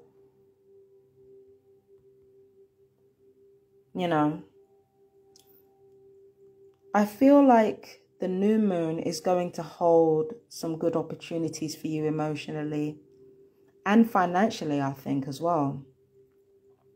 Because what I see for your notes is happy person, artistic talents, popular outspoken person, determined to succeed, pursuing happiness, renewal, protector. So yeah, I feel that for those Scorpions who open up their heart and seek love and seek peace in the new moon, you're going to find it. I feel like those who, even if you don't do it in the new moon, hang on, let me see what happens for you in the full moon. Listen, you opening up and being vulnerable is going to be met very, very favorably. There are people who are going to welcome you with open arms. Like I said, in March 2022, when you open your arms to people, they're going to open their arms right back. So rather than just anticipating rejection in the new moon in March, just say something, Scorps. Just say something, because the outcome of that is wonderful. At first, there is some defensiveness there. There is some, there's some hesitancy on your part and on the part of the people that might want to listen to you. But when they actually hear what's truly in your heart, and they start to realize how tender and sensitive and even how naive you can be sometimes. Like, instead of people feeling like, man, this person's an asshole. Like, instead of people feeling like that, they're going to think to themselves, wow, Scorpio's really sweet. Scorpio's really tender. Scorpio gets easily hurt. Okay, I'll remember that next time. And then they're going to remind themselves, look, if they're reacting a certain way, it's not because they're angry, it's because they're anxious and afraid. And they're going to remember, look, the best way to get around a Scorpio is to make them feel safe. And when you open up your heart to these people and you say to them, look, I get like this because I'm afraid. I don't get like this because I'm actually angry at you. They'll remember, okay, well, the next time that I have a disagreement with Scorpio, I'm going to make sure that just because they've done a bad thing, it doesn't mean that they're a bad person. I'm going to remind them of that. So that's what they're going to remember about you when you decide to open yourself up and say, look, I'm sorry, I do things that are wrong. I know that I do things that are wrong. I'm really, really sorry. But you have to be honest. That's the catch. When you open up, you have to open up honestly. Even if you think it's going to make you look bad, but I guarantee you it won't. You'd be surprised how many people feel the same way as one another does. You'd be surprised. And when you open yourself up and you admit, yeah, I make mistakes and I feel like this and I do things like this. When you come out with that, people are going to remember next time exactly how to relate to you. And what that leads to is happier relationships for you overall as a whole. So I feel that in March, the new moon in March, or the new moon energy, is going to be very tender, very kind, very sort of, not fun, but there's going to be a lot of tenderness for the Scorpios, I feel. There's going to be a lot of tenderness, a lot of kindness, a lot of warmth. Not only from the Scorpios, but towards the Scorpios. There's going to be a lot of kindness and warmth passed back and forth between you. I feel like the emission of your feelings is really going to be a catalyst for the improvement of relationships in other areas of your life as well. And it won't just affect you, it will affect people outside you as well. By you being vulnerable and making other people feel at ease, they end up making people feel at ease, and then it just continues on like that. So you being sweet, it has far-reaching consequences in a really, really good way. So, yeah, that's what I see for the Scorpios. I see you guys being really sweet, really kind, really vulnerable, and getting that same energy. And I love it for you. I'm very, very happy for you. Don't worry about it. Don't worry about it. It's all going to be okay. And on the unlikely event that you open your heart to certain people and you don't get that energy back, you're going to get that energy from somewhere. It's not going to be in vain. So that was for Scorps. That was for Vishaka, Anuradha, and Jeshta. Love you, Scorps.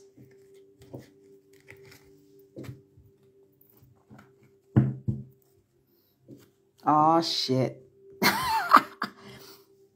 Okay. And now we gotta come to the big tamales right now. We gotta come to the sage. What's going on, Sagittarius? So now, not gonna lie, when I saw these cards, I was not hopeful. Okay. I think I said something to Aquarius along the lines of, if you embrace your fear or become your fear, then you master your fear. And I definitely get that here. For the notes I've got for you, I've got emotional pain, regrets, being surrounded by negative people, hands-on study, practical abilities, outsmarting others, I definitely see. And I'll get to that in a minute. overstimulation, restlessness, scholarship, sponsorship, lonely person, emotionally unavailable. I feel like you're the one who's going to be unavailable to people. I feel that you breaking the habits that your loved ones wanted you to break, it has the unforeseen consequences of you having less contact with them. Sometimes what we find is that when we reach a certain period of our lives, we get people in our lives who match that energy. And when they no longer match that energy anymore, they kind of filter a way out of your life in a way. And I feel like that's exactly what's happening with Sagittarius. You embrace your fate, you embrace your devil, you embrace your fear. Now, there is a risk that you might let your fear take you over too much. But when you fully embrace it, you prevent that from happening. When you fully embrace the devilish part of your nature, and the fearful part of your nature, and the materialistic part of your nature, when you fully embrace it rather than running away from it, you end up becoming more whole as a sign. And a lot of that means taking your emotional pain and regrets and the negativity that you're surrounded by, dragging yourself deep into the feelings that come with that, and then coming out the other side knowing exactly how to deal with it. I feel that because you are embracing that side of yourself, Sagittarius, you are, I feel like by embracing that side of yourself, Sagittarius, you are finding your power, and you end up influencing the world around you in a very real and significant way. There's a lot of power in you, Sagittarius, and you're going to reveal that from as early as tomorrow. You're going to reveal that.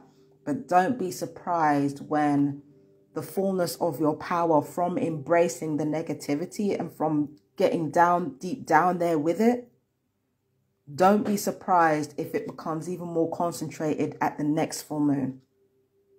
Because, it's just one of those things where you're kind of having a similar trajectory to Virgo. The thing that was meant to kill you, the thing that was meant to drag you down and bring you down to the depths, is actually the thing that saves you, or the thing that gives you your power. So you're having a similar experience to Virgo right now, only in your case it's on a psychological level more than a physical one.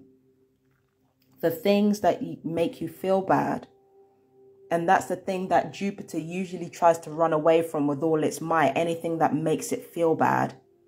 But the thing that makes you feel bad and preparing for the plan Bs and arguing with success, it's just going to make you more successful. It's just going to make you more successful. Like, you arguing with success in your case will just make you more successful. You embracing your fear and getting down with it, it's just going to make you less afraid. You embracing your emotional pain and getting in with it and sitting with it, it's just going to make it hurt less.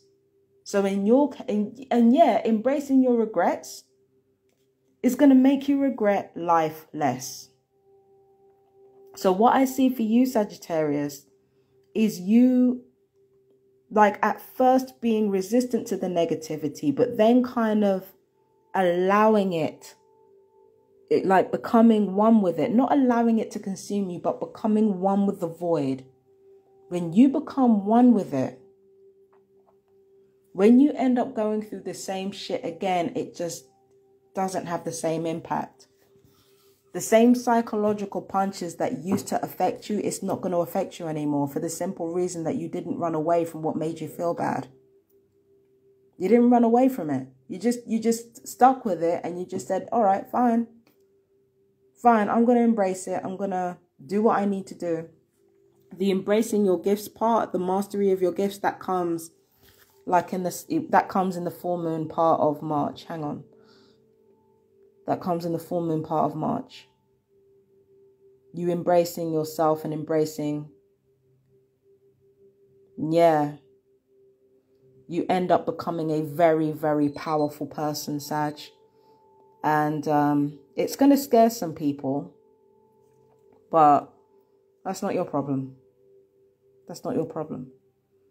The devil is usually the truths that we don't really want to confront about ourselves. Venus represents the devil too. So I feel like Purva Ashara, which is Venus dominant, might feel all of this more acutely. The devil is in the things that we try to hide. The devil is in the things that we try to conquer. Oh, yeah. The devil is in the things that we try to conquer rather than understand. That's what our devil is. It's not about morality. It's not about morality. It's not about anything like that. The devil represents the thing that we try to control out of our own fear rather than understanding it, embracing it, and adapting to it. Nature is the devil.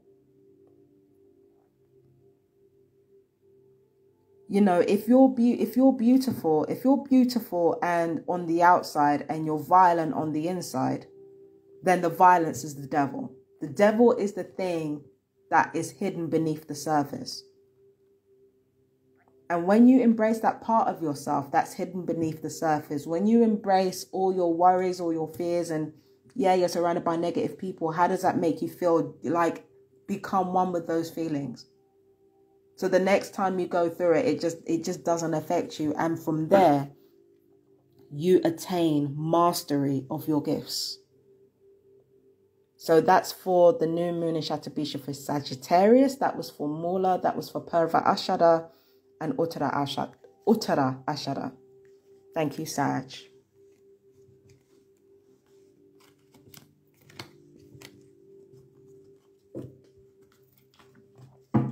Okay. Who's next? Cancer. All right.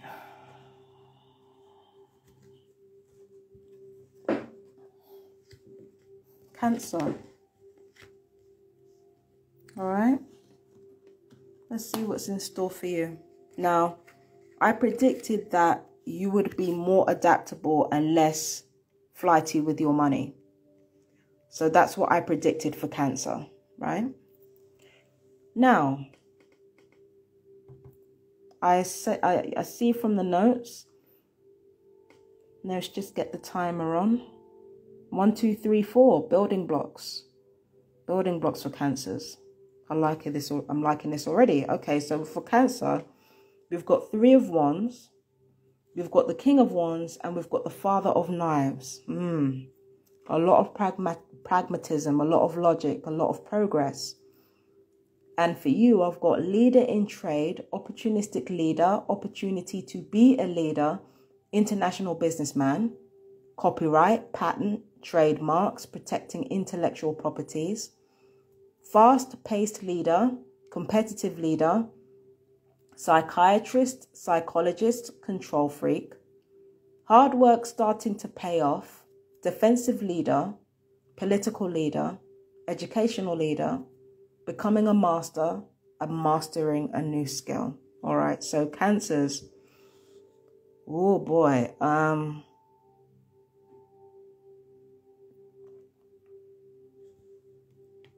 I'm looking at these two. And the reason I'm looking at these two is because this represents you. I talked about in the overall New Moon in Shatabisha reading, and especially with the first quarter in Mrigashira, I talked about new versus old. And I talked about a tyrant making an unwilling sacrifice and having that backfire. That's represented by this when it comes to you, Cancer. There's somebody in your life still clinging on to an old way of life that isn't working anymore, and you are already embracing the new path that is coming. You're already embracing the new world that's coming, which is exactly why your attitude to money has changed and your attitude towards what you have has changed, is because you know what's coming up and you're not deluding yourself about it. But this person is. This person is just hanging on to what they have through sheer force of will. But there's only so much that can carry you. If you're a deludenoid and you got a sheer force of will, there's only so far that can actually carry you before everything around you starts to crumble. And this person who is trying to control you, Cancer, everything around them is crumbling. You, on the other hand, are going from strength to strength. Even with this going on, even though you're not actually losing any money, it's just, you're just having to reshuffle. You are the one who's thriving and going from strength to strength, and you've got that behind you. And what this is you embracing new horizons. You're seeing beyond your front door. You're seeing the world beyond your window. You're seeing how things could turn out and will turn out. And you're thinking to yourself, okay, that's what I need to prioritize right now. Not trying to hang on to a past that literally did nothing but hold me back. Like, I'm not holding on to that anymore. But this other element in your life, this other person in your life, they want you to hold on to that old world and that old way of thinking. They want you to stay stuck, but you're not going to stay stuck no matter how hard they try to make it that way. And it's not necessarily just because of you and your own determination. It's also because of the way the world is right now. So this person is trying to hold on to a set of rules and a set of standards that they think will make them powerful, but it's actually taking away their power. Whereas with you, you're gaining power. I don't see you being the one that's being sacrificed. I think that this person sacrifices someone else to try to get one over on you, but it doesn't work. And the sacrifice is, it's not literal. It's metaphorical. It's entirely metaphorical in this case. So this person tries to make a sacrifice to get one over on you, but it doesn't work. Instead, it strengthens you. And yeah. Did I read the rest of the notes? It says hard work starting to pay off, defensive leader, political leader, educational leader, becoming a master, mastering a new skill. You're the one who becomes the master. And you're the one who leads the charge. This person wants to be in charge, but it's like they're losing it. They're losing it. They're losing it. They're losing it and they're becoming angry, but their rage is impotent. You're rising up through the ranks. I don't know if this is socially, you know, for some of you, it could even be globally.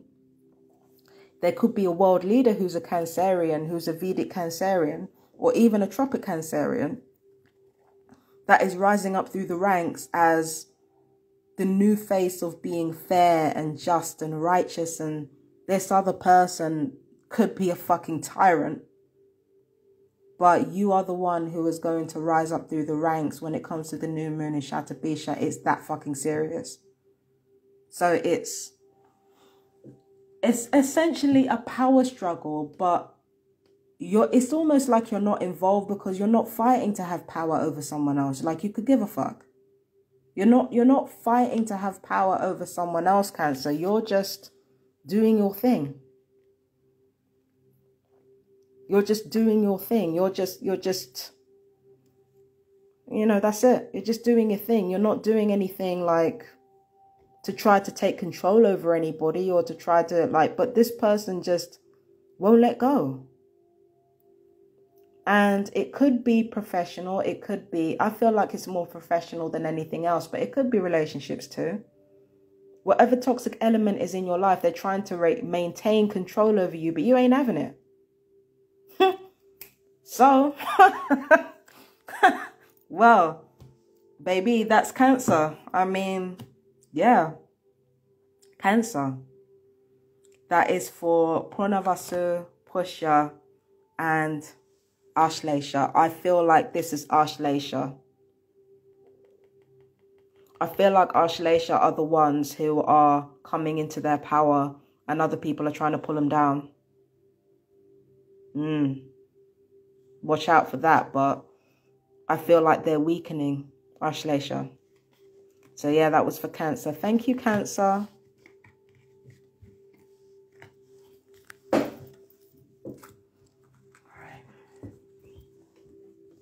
Leo. All right.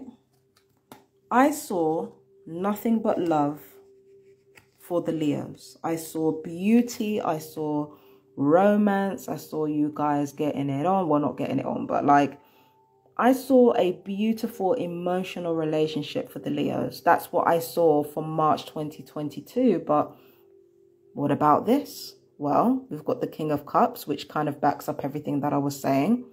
We've got the Temperance card, which backs up everything that I was saying. And we've got the Eight of Sticks. And I really love this card because what Eight of Sticks or the Eight of Wands usually means is that you are going to be busy, but literally everything that you're busy doing, it revolves around something or someone that you actually love. And I really do love that for you. And yeah, long may it continue, Leo. So for the notes, Leo, I've got diplomatic message. I've got newfound well-being. I see that for you. I've got unexpected healing. I see that for you too. I've got multitasking. I've got musician. I've got strong psychic, recklessness, progress in politics, leadership and or management. Oh, why did I get to that? Oh, Leo. Oh, as soon as I said progress in politics, leadership and or management, it's like a shot of energy just went through my body.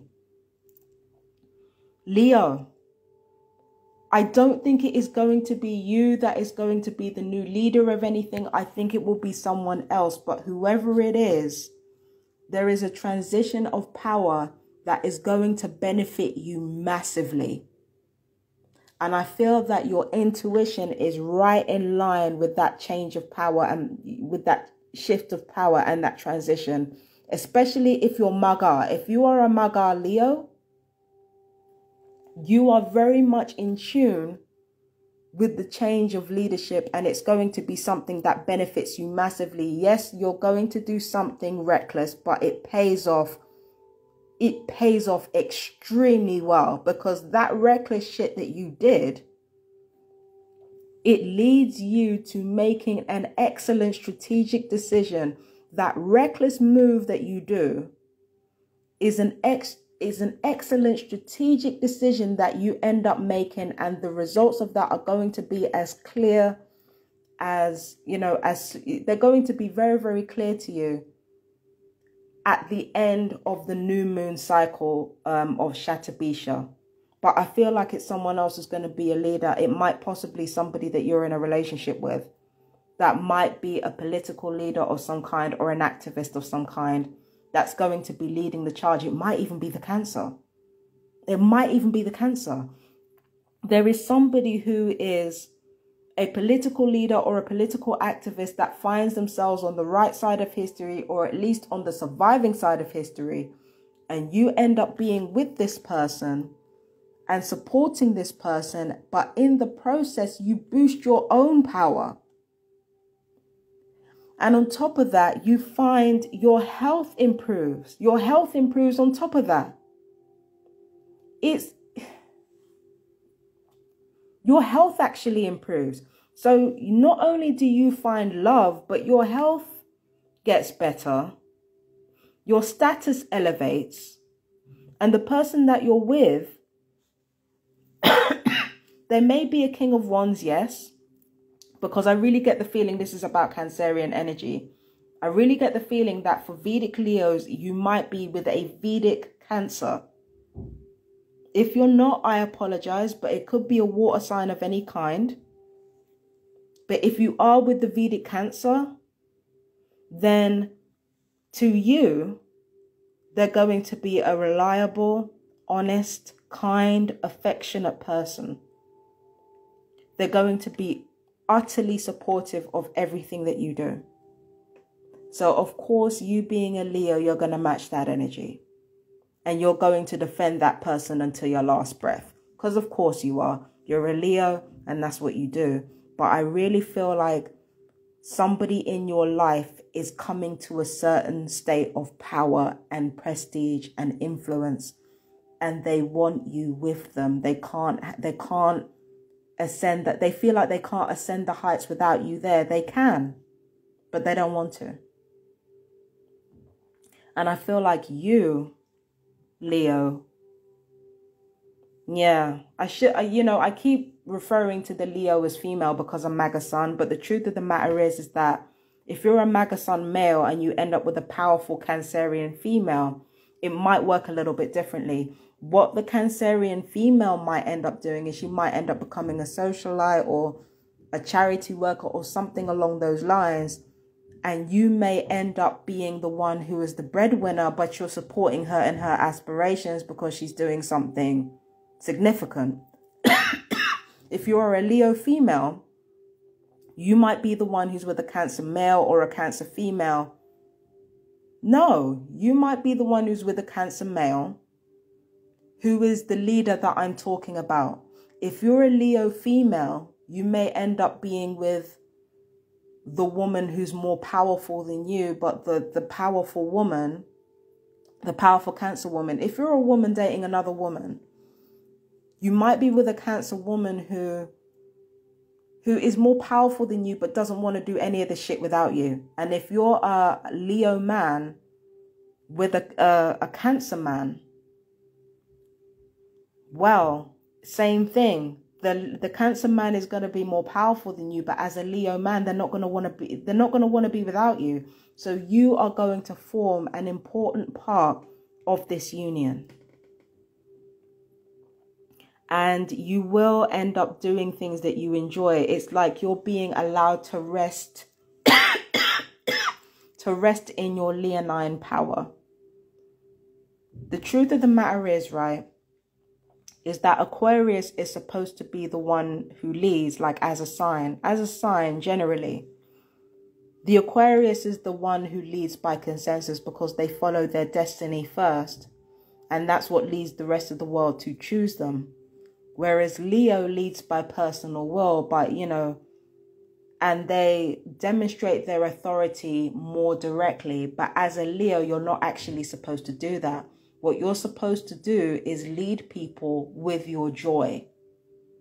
If you're having fun, it doesn't matter what you do. People will follow you and want to follow you. So, demonstrating your authority on everybody rather than letting somebody else lead is not going to be the move for you, Leo. But the truth of the matter is, I don't see you doing that anyway. I don't see you trying to take anything over or trying to assert dominance or nothing like that. I don't see you doing any of that. Instead, what I see you doing is becoming the more intuitive force. And here I was thinking that Cancer was the more intuitive force. But no, Leo, it's going to be you that's the more intuitive force, guiding the water sign. And that water sign is going to trust you. And because they trust you, guess what? The decision that you make, those decisions are going to work out, because the thing is, they trusted your instinct, but they said, okay, my Leo partner says this. Let me do that in this way, and it works. So yeah, Leo, I see you being a part of a power couple, or maybe even a power throuple. I see that for you. And the signs of that are going to be actually very, very obvious, like, almost immediately. But I do see you doing what you love. I do see you emotionally more settled. I do see you becoming healthier.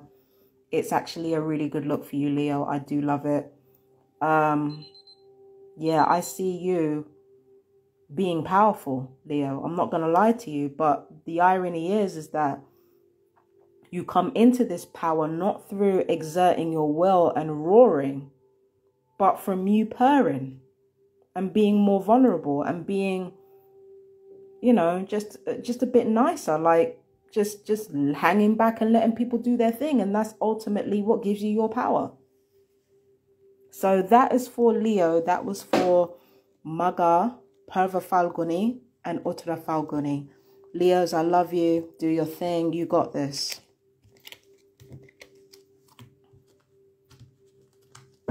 Once again, forgive the noise disturbance, but we're going to continue. Capricorn.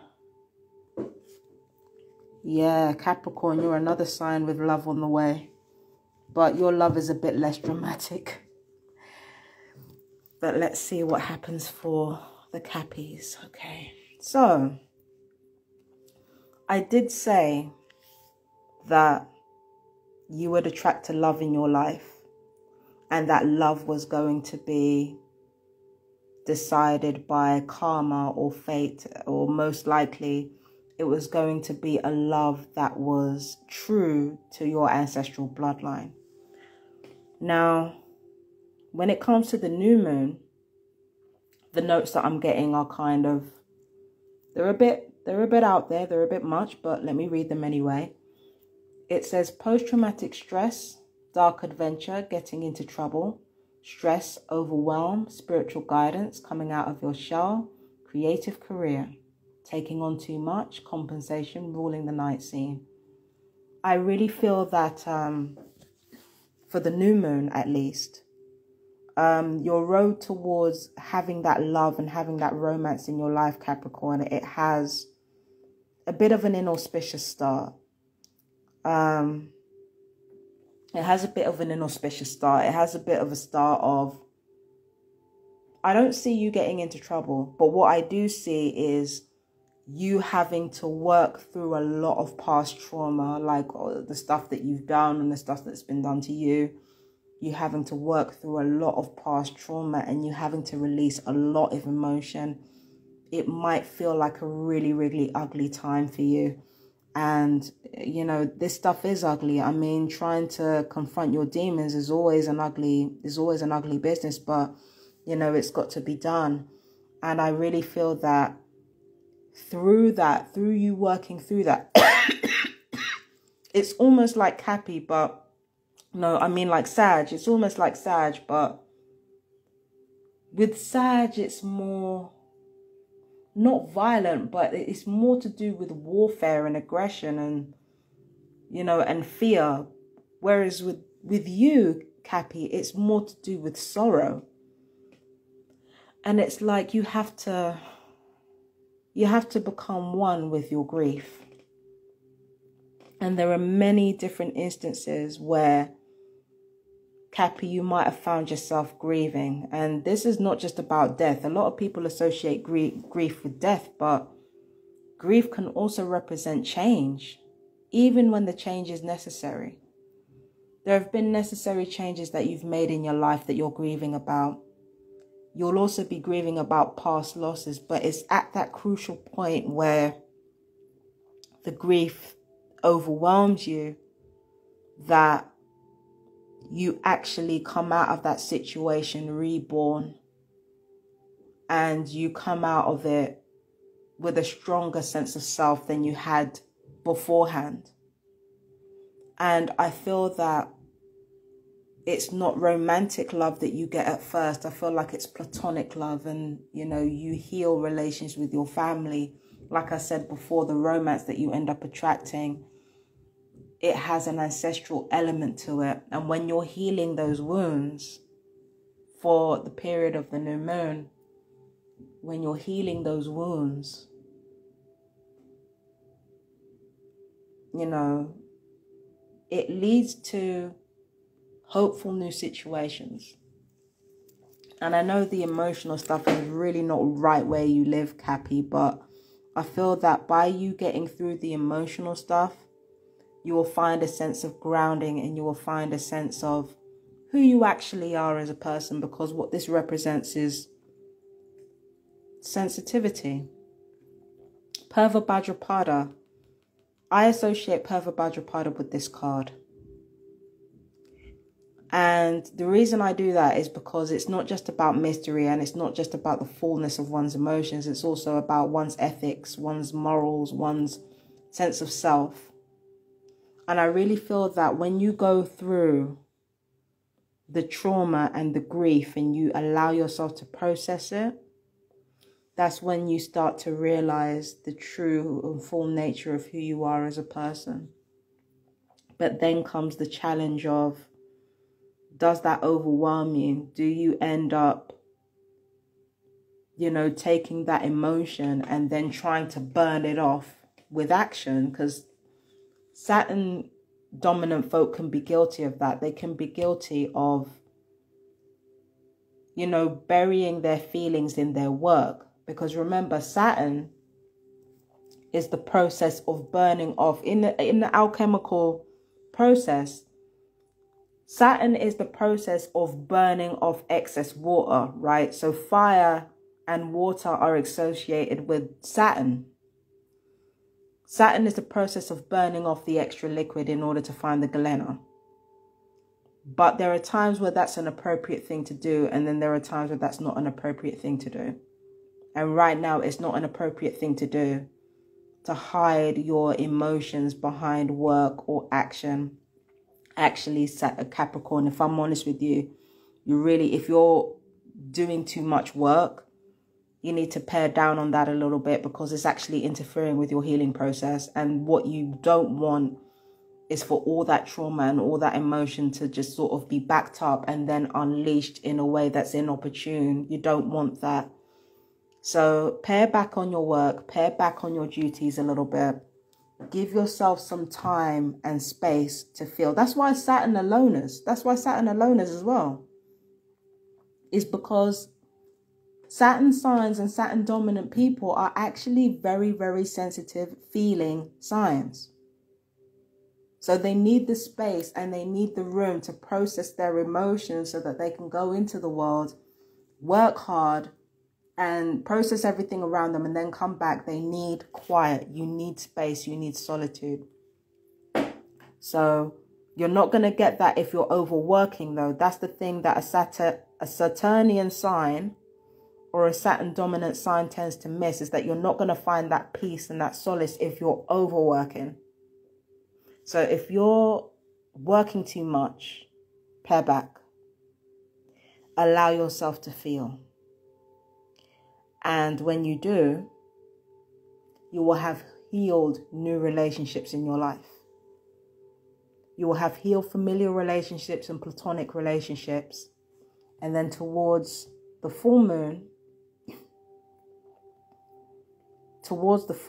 you'll have a new love. You have a new love life, but that will lead to advancements in your career as well. So that's for Capricorn. That was for Uttara Ashada, Shravana, and Dhanishta. Thank you, Cappy.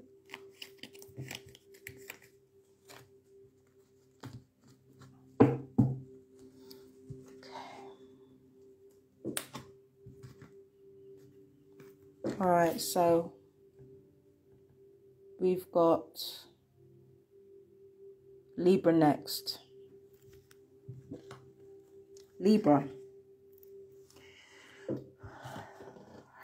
So let's see what we have in store for you.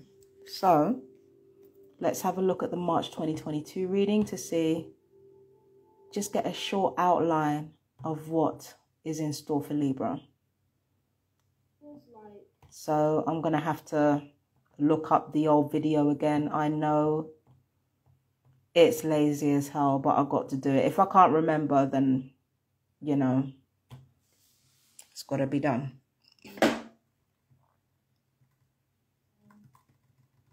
What's in store for Libra now? All right, Libra. So for your notes, I've got long-term study, release the universe. What did I intuitively sense for you? I don't know why, but I feel like you're being too rigid. I feel like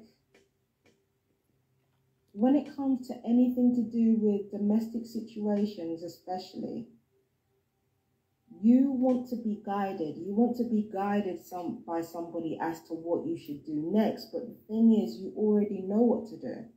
Right. There we go. So, too much rigidity, Libra. And you feeling like you don't know what to do when you actually know exactly what to do. So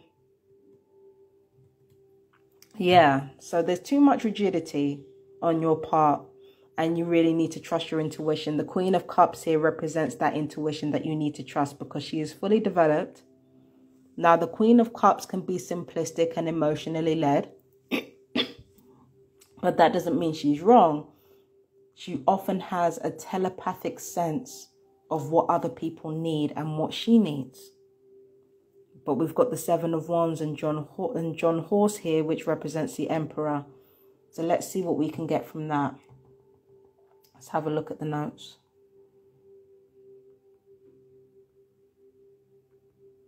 All right, so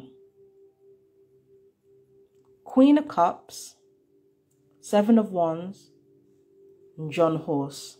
All right, so what we've got here for the notes is intuitive leadership, successful leader, victory in intellectual areas, detective, spy, leader in creative industries, new abilities, opposition, stable legal system, police. You see, this is exactly what I'm talking about. You are overly reliant on somebody who is logically opinionated. Like, why are you relying on them for?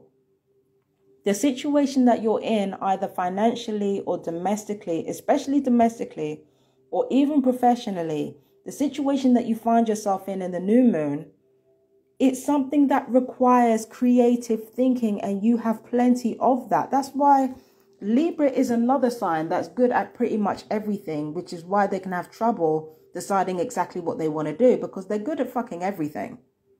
And the reason why you guys are so good at everything is because you are emotionally open, and you are open. You are very, very intuitive.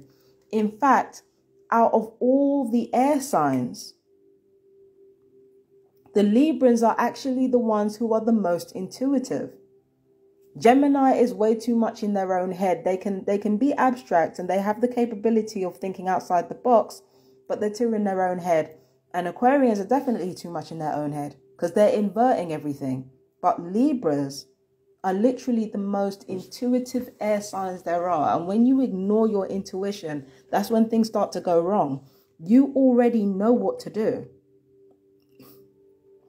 So why are you asking this person who has absolutely no interest in progressing forward, no interest in looking at things in new ways, no interest in innovating, what you should be doing with your home life, or with your professional life, or with your relationships, or with your finances? Why are you trusting this person? This person is not going upwards, so that means they're going downwards. And ordinarily, order and structure and discipline, things that would normally be good in a situation like this, is actually wearing them down. It's actually wearing them down. They're giving you advice based on not knowing what else to do. You already have the answers. When it comes to the new moon in Shatabisha and for the energy for the new moon, you already know what to do. You've got the instinct, and you've got the intuition. You already know what to do. So when you trust yourself and you trust your own decisions, you end up doing extremely well with your finances, with your domestic life, even with your professional life. When you follow your instincts and you follow your heart and you ignore naysayers, you end up doing extremely well. You know when you're not going to do well is when you're taking advice from every other schmuck that is basically closed-minded and don't understand the fullness of Libra's vision. Because you have vision, Libra. You're one of the most visionary signs in the zodiac, quiet as it's kept. You're a visionary, Libra. It's just that the way that you express those visionary impulses, you've managed to find a way to do it without being offensive to too many people. This is why you get the reputation of being anodyne and... Sorry. This is how people tend to mistake your visionary imagination for being anodyne and compromised, when really you are the opposite of anodyne and the opposite of compromised. You are actually, in fact, very, very imaginative, and your intuition is brilliant. So when you end up following it in this new moon for the next 30 days, you end up doing extremely well financially, extremely well in your domestic life, and even extremely well in your relationships and your professional life. You need to trust yourself more. Stand your ground. Because this person right here, this is where you need to be. You need to have the same enthusiasm of a child into this new situation. And you need to trust your own North Star. So, yeah, Libra, you need to trust your own North Star. You need to trust your own intuition and your own instincts in this case. Follow your heart for the new moon. So, yeah, that's for Libra. That was for Chitra, Swati, and Vishaka. I love you, Libra. Thank you.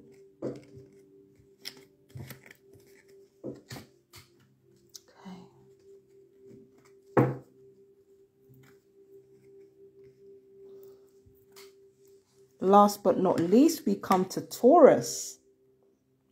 Hey, Taurus, how are you? All right, so when it comes to this now, what did I say about you guys, Taurus? I'm sorry, I'm increasingly having to use my past videos in order to remember things because my memory isn't so good. So, Taurus, what did I say for you?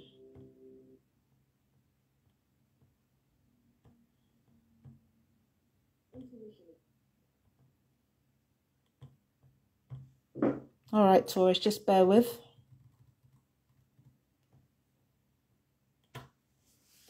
Taurus.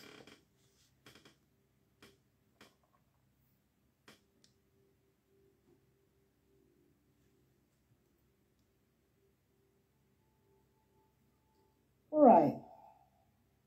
8 Pentacles, sisterhood, postgraduate. All right. What do I get for you intuitively? I feel like many Taurians are tired. It feels like, because I'm going by the notes here, there is a distinct feeling of having to relearn what you're already really, really good at. But instead of feeling excited by it, you feel kind of depressed by it because it's like, really, I have to learn this shit all over again. But this... Right. So that was the vibe that I got from Taurus. It felt like you were relearning something that you were already very skilled at. And I feel like there's nothing that a Taurian hates more than to not know things. And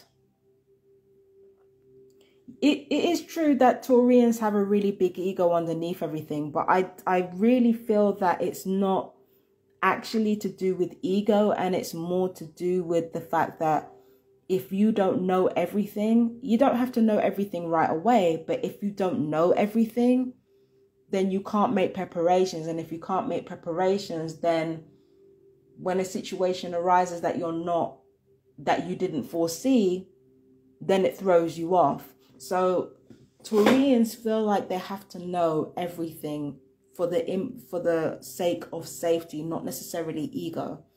But now Taurians find themselves in a situation where they absolutely have to know what's going on, but they can't get that, and it's frustrating you.